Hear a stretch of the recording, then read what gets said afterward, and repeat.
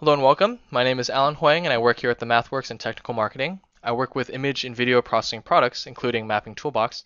So today I'm going to be discussing mapping and geospatial data analysis using MATLAB. Now there's quite a few things I'd like to cover, so let's go ahead and get started with the agenda. Now the first thing we'll take a look at is an overview of Mapping Toolbox. I like to go over the key features and functionality that's built into the product, just to give you an idea of the types of problems it can help us solve. But the majority of our time today will actually be spent inside MATLAB in the following three demos: an oil spill simulation, a weather avoidance demo, and a terrain analysis demo. Now each of these will highlight different parts of the toolbox, but will give us an idea of how we can use MATLAB and Mapping Toolbox to solve a geospatial problem. After that, we'll come back into PowerPoint and take a look at some related toolboxes, and if there's any questions, I'll be glad to answer them at the end in a question and answer session. And so with that, let's go ahead and get started. The first thing I want to take a look at is an idea of how someone works with geospatial data. And here we have the technical computing workflow, which divides the process into three main stages.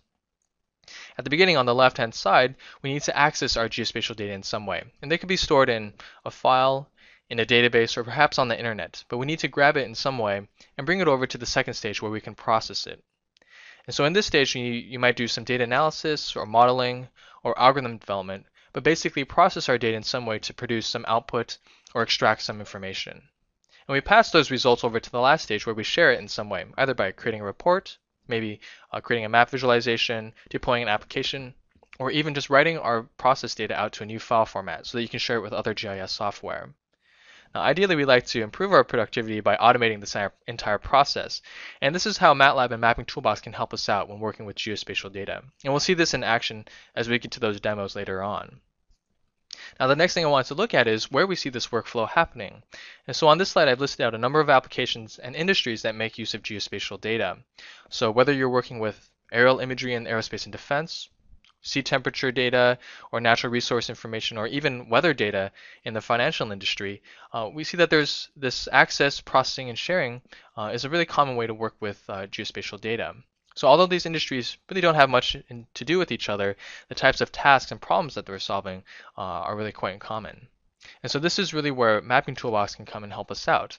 And so here I've listed out the key features of the product and how they relate to those three stages of the technical computing workflow, from importing and exporting geographic data in that access stage, to creating 2D and 3D maps like on the right-hand side, and geospatial analysis and analyzing terrain data. We'll go into each of these in more depth over the next few slides, but I just wanted to give you a high-level view of what kind of capabilities the Mapping Toolbox can provide to us. So let's go ahead and dive into that first bullet, importing and exporting geographic data. Now there really are a lot of file formats that the product supports, and if you want to get a comprehensive list, I'd recommend going to our website at www.mathworks.com. You can navigate over to the product page for Mapping Toolbox, and there you'll find full documentation for all the functions inside the product, and that includes a list of all the file formats that we support. Now I've listed here some notable ones that we support, such as Esri shapefiles, KML files, GeoTIFF, and digital elevation models.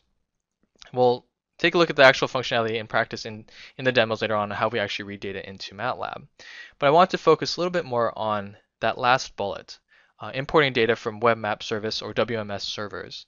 Now this is new functionality to Mapping Toolbox that came out in R2009B.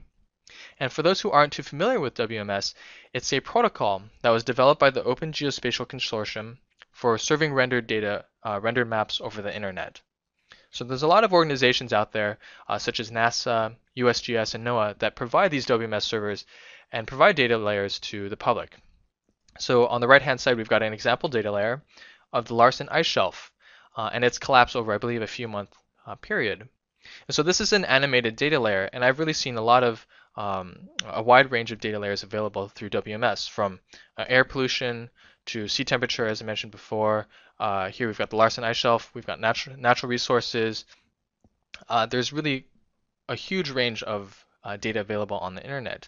And to help you find the data set that's applicable to your problem, the Mapping Toolbox provides a pre-qualified database of WMS servers as well as search functionality to help you narrow down quickly what you're looking for. And so I think this is a great opportunity. Let's go ahead and jump into MATLAB and show you how you can use this database and the search capabilities to find data through WMS. So what I'm going to do here is use the WMS find function, which is the function to search through this pre-qualified database. And so what you can do is use a number of keywords, server URLs, geographic locations, and whatnot to basically find some data layers that you can use. So for a moment, if we pretend we're in Canada and we want to look for maybe NRCan, which stands for Natural Resources Canada, we can specify our search field to be server URLs. So any server URL that has NRCan inside the name, let's return those servers.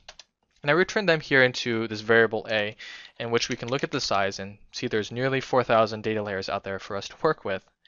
So let's go ahead and take a look at the top three.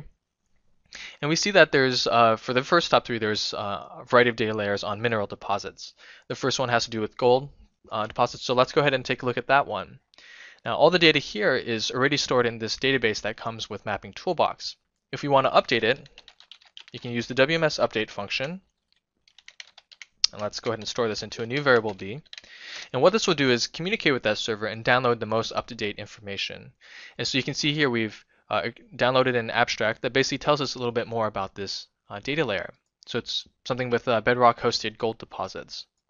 Let's go ahead and just download this data and see what it looks like. So here you can use the WMS read function, pass in the server name, and MATLAB's gone ahead and downloaded our data into the workspace. And so what I can do is just do a quick IAMShow on this variable C and display this image. Remember, these are rendered maps coming down from these servers. And so we have a bunch of these kind of goldish squares showing where these gold deposits are. Now let's go ahead and put this onto a map. You might have noticed that this second variable over here, R, it's actually the referencing matrix, and it tells us how this image is oriented on a map. So what I can do is, let me first load in a coastline, and we'll create our map axes, and I'll just go ahead and plot those coastline down onto our map. So now we have a little bit of reference of where these gold deposits are going to be. So what I can do is type hold on and use the geoshow function to display our gold deposits using this referencing matrix. And if I zoom in, we can see it's already aligned our gold deposits for us to show where they're located. And so that's a quick way to find data using these WMS find functions. There's also a number of search routines to help you narrow down your search. But basically, it's very quick to download data into MATLAB and display it in a map. So let's go ahead and, now that we've seen a quick example of accessing web map service servers, let's take a look at the next key feature inside Mapping Toolbox, which is creating 2D and 3D maps. And so we already saw this a little bit in that quick demo, but there's a lot of map displays that Mapping Toolbox supports. So you can display point data, line data, polygons, imagery. On the right-hand side here, we have the blue marble image, which was downloaded again via WMS. In this case, it's been rendered in many different map projections. And this is one of the key things that Mapping Toolbox provides, the ability to manage map distortions with over 65 map projections. As part of creating maps, you need to annotate or customize your map. So here, I'll also mention a little bit about the markers, colors, scale rulers, and north arrows that you can use. And we'll see this in more depth as we go into our first demo, the oil spill demo, where we will create some maps. Now, the next thing I'd like to take a look at is once you imported your data into MATLAB, we need to go to that second stage where we process it in some way. And so here I've listed out a number of geospatial analysis functionality, such as calculating distances, coordinate transformations, navigational calculations. Unfortunately, we don't have too much time to go into depth with each of these, so I find a good way to talk about them is just to look at the images on the right where different geospatial analysis functionality is being highlighted. In the top image, we're basically calculating a buffer zone. So if you want to calculate maybe a threat zone, maybe 5 kilometers away from a border, you can use one of the functions in Mapping Toolbox to do that. And here we're doing that for the Great Lakes border and calculating probably about 100 miles radius around that. On the lower right, we're plotting some small circles and figuring out which polygons are inside of this small circle. And so if you need to calculate distances like how far do I need to go to achieve a certain objective, those are the types of things that you can solve inside Mapping Toolbox. on the lower left, we're doing some 3D coordinate transforms to orient this radar dome onto the surface of the planet to show its effective range. So there's quite a few things that you can do, and we'll get into more depth of these in the actual demos as we move into MATLAB. Now there's also a lot of functionality to analyze terrain data. And so this is an image that we're going to be seeing a little bit in the terrain analysis demo. But basically, if you need to calculate things like gradient, view sheds, line of sight visibility, and slopes, that type of functionality is available to you in Mapping Toolbox. Now another nice thing that you can do is create a virtual reality world from your elevation data. So if you need to do things like fly-throughs and analyze your data in that way, that functionality is available to you as well. And lastly, there's basically a lot of utility functions that underlies all this analysis capabilities inside Mapping Toolbox. So the basic functions to work with vector and raster data, merging lines, segmenting them, combining and changing the spatial resolutions, all those type of utilities are available to you through the toolbox as well. And as we'll see in a little bit, map trimming is one of the key functions that we'll look at in the oil spill demo. And so with that, we've basically seen the key features from Mapping Toolbox, from access to processing to creating map visualizations. So I think this is a great opportunity to just jump into MATLAB and take a look at this at the functionality in action. So in this first demo, what we'd like to do is simulate an oil spill. So what we have here is a picture of a bay and some current fields on it. And so what we want to do is pick a location. Maybe there's a ship that runs aground over here, and there's unfortunately an oil spill. And based on the tidal movements, how is this oil slick going to move around inside the bay? So that's what this the script is going to show us. And so I've already made this script and divided it up into a number of cells that I'll run from high level just to show us what's going on inside the simulation. So in this first cell, we're basically at that access stage of the computing workflow, and we want to import some data into MATLAB. So here I use the shaperead function to read in some shapefiles, and in particular this one has some Coast Guard stations in it. Now I've also nested a number of shaperead functions into this custom script over here called import my data. And so I basically automated the process of importing many shapefiles. And we have that data over here in the upper left in the workspace. So here we have some bathymetry data, some depth information of the water, our shipping lanes, our shoreline data. Let's go ahead and just take this information and put it onto a map and visualize our data sets. And that's what I do here in this cell. I use the USA map function with a particular latitude and longitude extent. It'll automatically pick a map projection for me, and I use the geoshow function to basically overlay these data sets on top of each other. So here's our shoreline, railroads, Coast Guard, and so forth. So I'll go ahead and let this processing create our map visualization for us. And so here we've got basically our vector data sets, our shoreline and whatnot, all displayed onto this map. Now, as I mentioned before, Mapping Toolbox gives us the ability to annotate and customize our map. So in this next cell, I'd like to customize it by inserting a scale ruler, north arrow, and some text. And what this will do is label our dredge channel. So this is where the shipping lanes are, down here as well. And also scale ruler and north arrow. So we can tell from this that our bay is about 5 miles in width. Now, one other thing I'd like to do is put in a little inset map over here to show where this bay is in relation to the rest of the Texas coastline.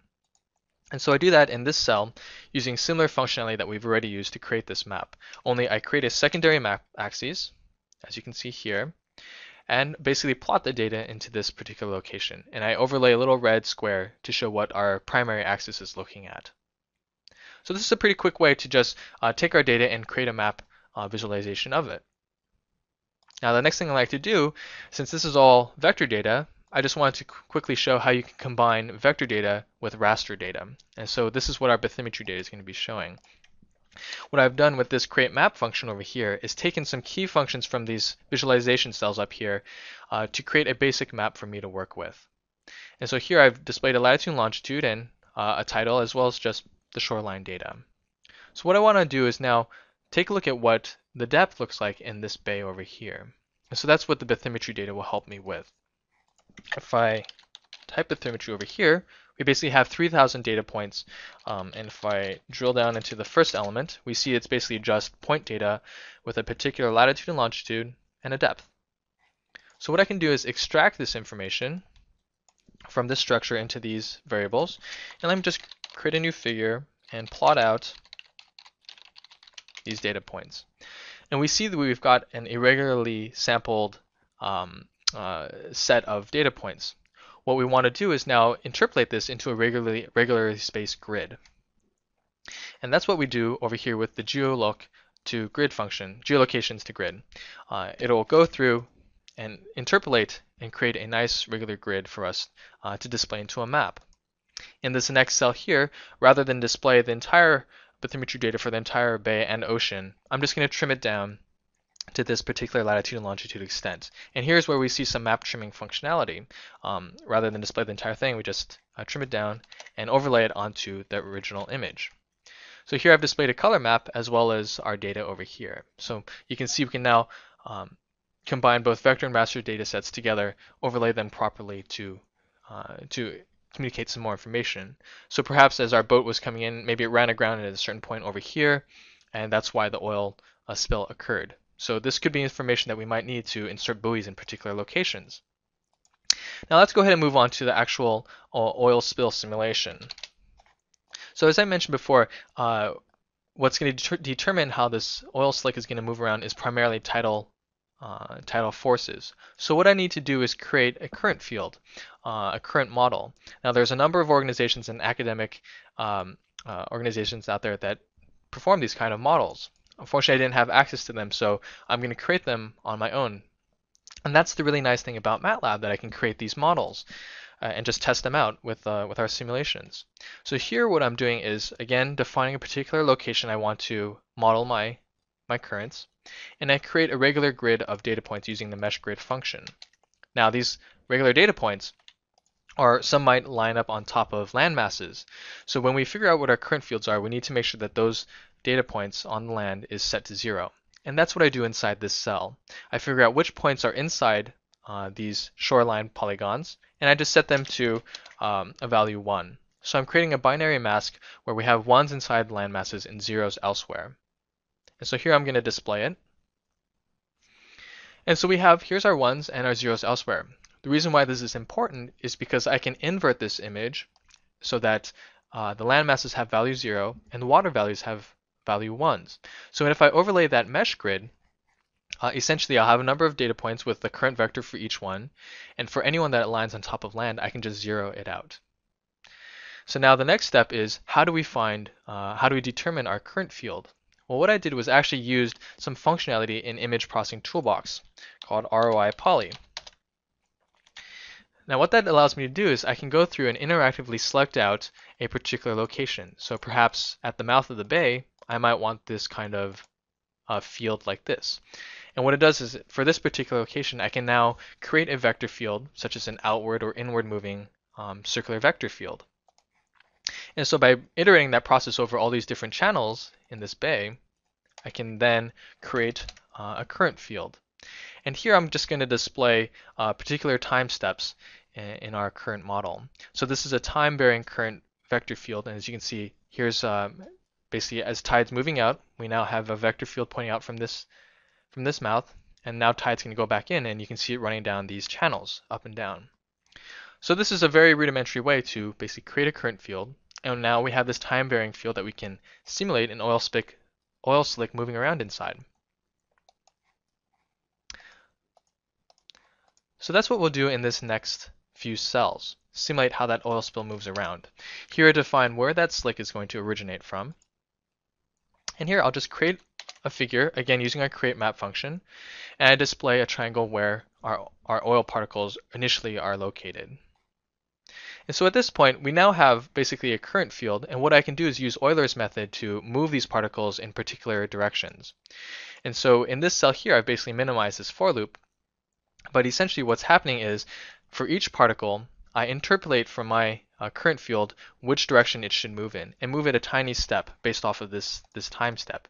And if I iterate that many, many times, I can basically create a simulation, a movie of how these particles are moving around. I just need to capture each figure.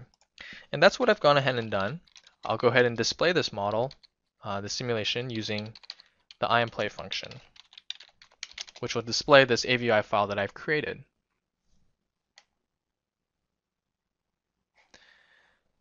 So if I play it, we can see our oil particles and our current field overlaid on top. And we see the tidal forces are initially pushing it outwards.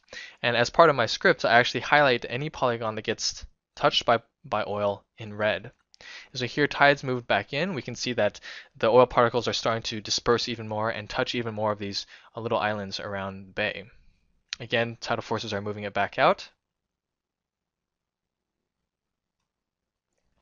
And once these particles reach these islands, because the current forces are zeroed out inside the masses, they are left here along the edge. So we can record all this information. Let me go ahead and close this. Basically, I was recording where these particles are moving around so that I can compare later on and cross-correlate. If these islands have oil on it, what else is being affected? And that's what happens here in the following cells. I create a new map and overlay some rookeries onto it. And these are areas where birds will nest, and they're very environmentally sensitive. So I've used these gray polygons to display where these birds are nesting. And what I can do is cross-correlate where those oil particles ended up and see which of these have been affected. And that's what happens inside this cell, using the inPolygon function to determine which of these polygons are now affected. And I've highlighted them here in green. Now, similarly, we might want to figure out within a particular location this oil slick origin. Maybe we want to know everything inside a 5 nautical mile radius. And so what we can use is this circle function over here to put these types of objects onto our map and help us better manage, maybe clean up for these types of oil spills. So this was a quick introduction to this oil spill demo, but basically we were able to create some map visualizations, create some numerical modeling, and simulate how this oil spill moves around. Now in this next demo, the weather avoidance demo, what we're basically going to do is take a look at a couple new different capabilities inside Mapping Toolbox. First, the ability to access WMS servers. Here we're going to download some backdrop, this blue marble image from JPL, as well as next red weather data that you can see overlaid on top of this image. What we'll do is plan a flight path from, say, San Francisco to Boston, and if that flight path goes through any of these storm systems, let's try and reroute it. So we'll see some navigational function as well as some visualization capabilities inside Mapping Toolbox in this demo.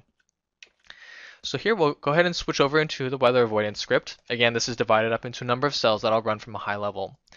In this first cell, I create a visualization, basically create a map axis. And the reason why I want to do this, I use the USA map function to display a map projection for the continental United States. I want to do this to capture the latitude and longitude extent because I want to use these parameters as input to WMS read function later on. So in this cell over here, I use the WMS find function just like we used before to search for Jet Propulsion Laboratory or JPL servers. I refine my search using this method here to look for only the blue marble image. And then I can use the WMS read function along with these extents that I had recorded before to have the server customize the image for me and display it. So here I'll go ahead and communicate with the server and have it download it into MATLAB and display it onto that map. And you can see here I've used the geoshow function to display this state borders onto our map, just so we have a little reference to what we're looking at. Now in this next step, what I'll do is actually go ahead and dock this image over here, and I'll interactively select using the input M function a start and stop. So let's start from San Francisco and fly to Boston. And I've now recorded those start and stop destinations, and we can now plot some navigation paths onto our figure. In this first cell, I plot the great circle, which is the shortest distance from point A to point B. If we were to extend this completely around the world and back, it would cut the world completely through the center into two equal halves. And so this is the shortest distance that you can fly on the planet. But this is not the most convenient way to fly because your heading will constantly be changing. Instead, you might use rhumb lines to fly from a certain point A to a certain point B. With a rhumb line, you fly along a particular heading that's constant. And it will deviate from the great circle, but it's a lot easier to navigate, and you can see that it kind of comes down a little bit over here. So if you're ever flying from the west coast of the United States over to Asia, you'll follow this path that goes up and down from the Bering Strait, and this is one of those rhumb line paths that we're flying along. Now you can see over here that I've calculated the distances for the Great Circle and Rhumb line. You can see that the Rhumb line is a little bit longer, so this could become more significant as your flight path increases in length. Now what I'd like to do is download our next rad weather data. Again, we use the same functionality of WMS find, refines, and WMS read, and we display it onto a new map. And you can see that there is a very, very large storm system on top of the Midwest right now.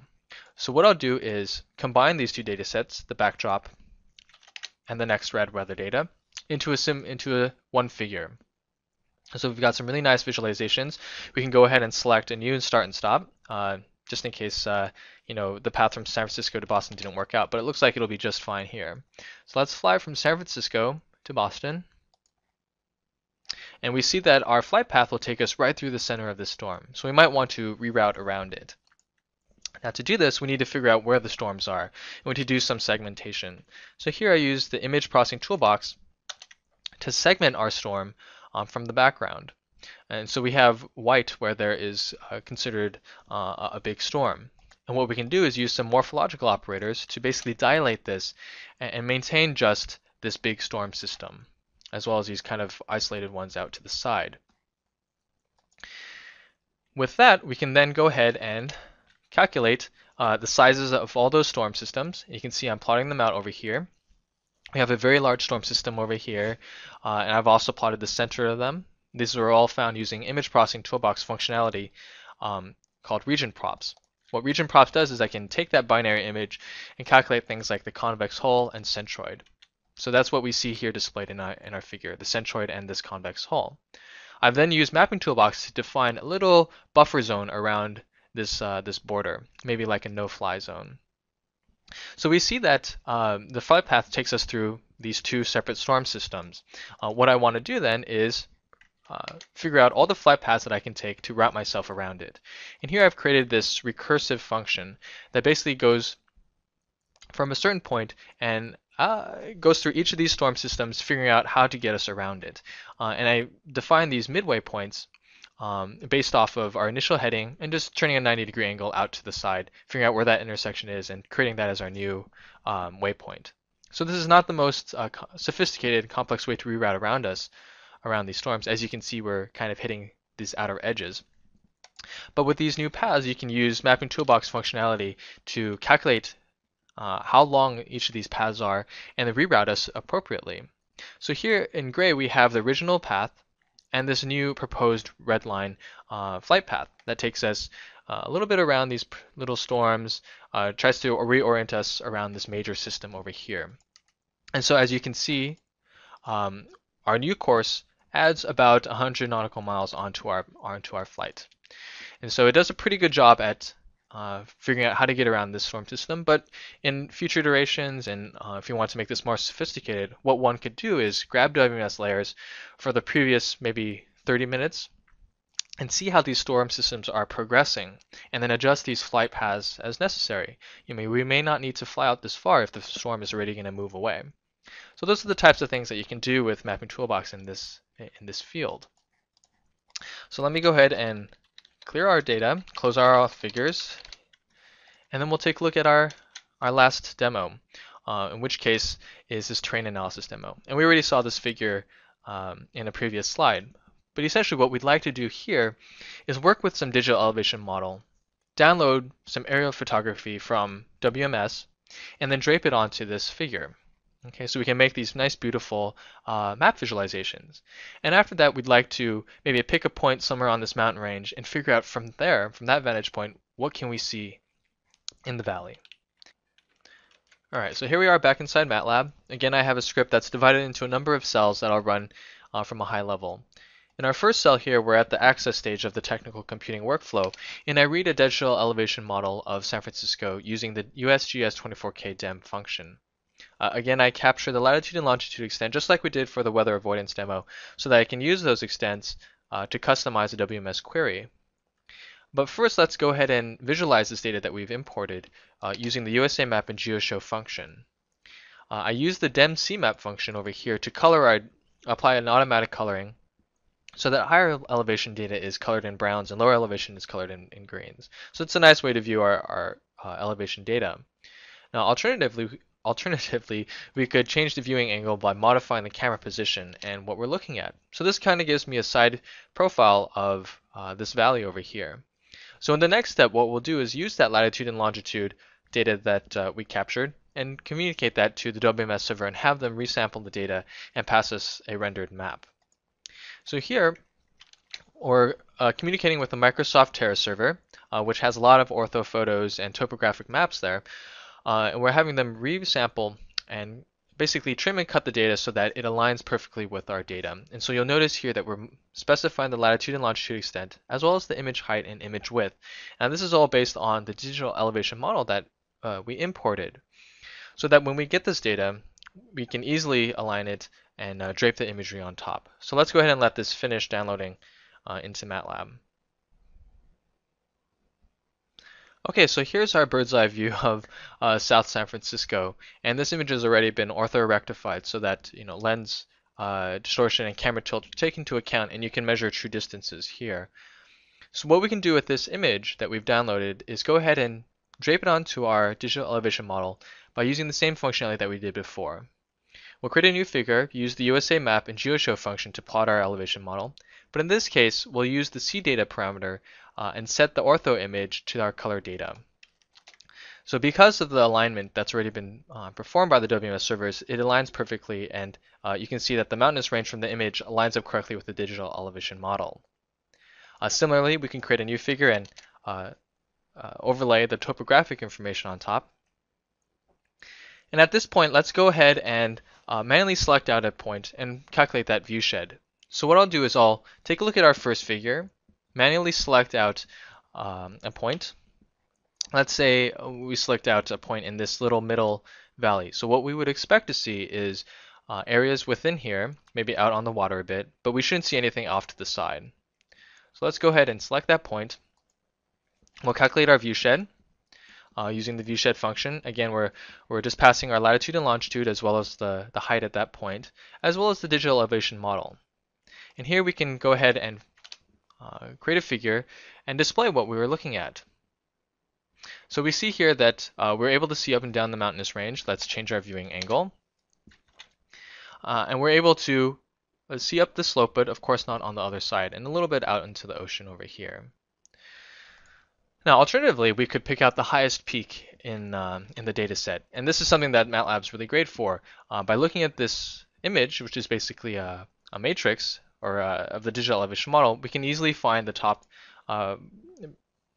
value using the findM function. I can do that, and by putting our point over here and displaying again what areas we're able to see, we see that the visibility is much higher at this vantage point. So if this was maybe a cell tower that we were placing, ideally we'd like to put it up here rather than down inside this valley where there would be limited number of subscribers that could use the cell network. So at this point, let's go ahead and jump back into PowerPoint and wrap this up by looking at the key benefits for Mapping Toolbox. As we've seen from the technical computing workflow, the toolbox really gives us a lot of features and functionality for each of those specific portions and stages of a workflow. In particular, it gives us the ability to access a variety of file formats from say Esri shapefiles as we saw today, but also WMS servers. We're able to visualize many types of maps, both 2D and 3D, and of course analyze geospatial data. So with these three primary components, we look at those three stages inside the technical computing workflow. Now, some similar toolboxes that might come in useful, the first one I'd like to discuss is the image processing toolbox. And we saw this a little bit in the weather avoidance demo when we were segmenting those weather systems. Now, unfortunately, we don't have time to go into too much depth with this toolbox, but because a lot of geographic data or raster data sets are basically images, image processing toolbox is extremely useful when you need to analyze parts of your data. Maybe segment out certain portions. In this case, on the right-hand side, we're looking at some multispectral imagery and analyzing it. Another toolbox that might be useful is the parallel computing toolbox. And often, geospatial data is really, really huge. There's a lot of information involved. And what you might need to do is distribute a job onto many, many computers, onto a cluster of computers, and divide that job up so that it can get done a lot faster. And that's what's being done here on the right-hand side. This is one of the demos that unfortunately we won't have too much time to go into, but it's a land color cover classification demo. And basically what we want to do is we have data at, say, maybe areas that are forests, grasslands, urban areas at a very high resolution. And what we want to do is if we zoom out, we need to represent this now more coarse grain with a particular color. And so this is a very parallelizable process. And as you can see here, we are calculating for particular states, dividing it up onto different computers so that the job can be done a lot faster. On a local machine, just running through all the data sets takes about 40 seconds, whereas if we divide the job up, we can reduce the amount of time needed. And so this par 4, if you're interested, this will probably come into play a lot more. Par 4 is basically a parallel for loop. So as we loop through each of these states, you can split that up onto a number of computers. Now, just to give you a little idea of what people have done with Mapping Toolbox, here's an example of a company that's been using the toolbox to visualize missile tests and the fallout from these missile tests. Now, they used other products such as Simulink and the Aerospace block set to simulate how the debris is going to move around in space, but to visualize it, the Mapping Toolbox was used to create these maps. And so we can see these folks here were using the toolbox for visualization capabilities. Now, if you're interested in finding out more about the toolbox, there's a variety of places that you can go and take a look. As I mentioned before, our website, www.mathworks.com, has a variety of information there for you to learn a lot more. In particular, there's a number of demos, such as the ones I've listed here. The first one is a WMS demo accessing meteorological data for Katrina and animating it into a movie. There's also all the documentations available for you there. And if you're already using the tool and you want to see what else is out there, what other code, you can go to the MATLAB Central File Exchange. And this is a place where other users will code up some algorithms and post it there for other people to use. So if you're looking for a particular functionality, that might be a good place to look to see if you can find it. And of course, please go to our website and check out if there's any upcoming seminars or webinars that you might be interested in, and you can register there to attend. And with that, we've basically come to the end of our webinar. So if you have any questions, I'll be glad to answer them at this time. You can type them into the lower right, I believe, and I'll go ahead and pause for a moment to collect up the questions, but I'll make sure to go through them all. So again, thank you so much for your time. I hope you found this interesting and informative. Thank you very much.